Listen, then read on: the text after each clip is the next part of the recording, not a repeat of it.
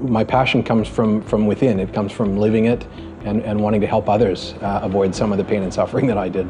I just think the cabinet makers are the good guys. You know, as far as the trades go, no other trade can create something that lasts for generations and is passed down through generations. I've lived the journey myself of being a cabinet maker and going on to being an owner and struggling for quite a few years. And I was fortunate to have other people that guided me in the path of how to turn the business around. And really my passion is to pass that on to other people. Most cabinet makers are tradespeople and craftsmen, so we love what we do. Part of my role really is to help people love their business as much as they love their trade.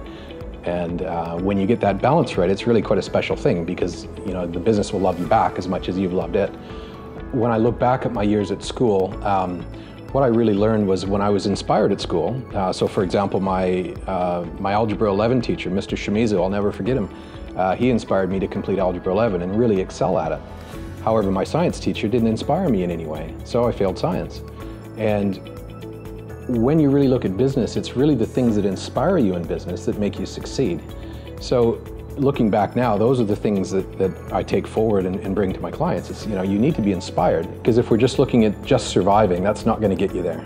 We've really got to want to thrive in business. To do that, you really need to be passionate from the inside. And you know, that's one of the things that I help people with to begin with, is to figure out why we're doing this and be inspired and passionate about it. And from there, everything starts to fall into place pretty quickly. Most people have a dream. They start a business because they want it to be something wonderful, and they have a very clear vision of what that is. Unfortunately, a lot of people never actually create that vision. And my approach is, let's start creating that vision right now. It starts with a conversation, first of all, first and foremost, just a conversation. I'm less concerned about selling you something to begin with, and I'm more concerned about finding out if I can help you. If I can help you, we then go on to the next stage of saying, look, what is this going to look like?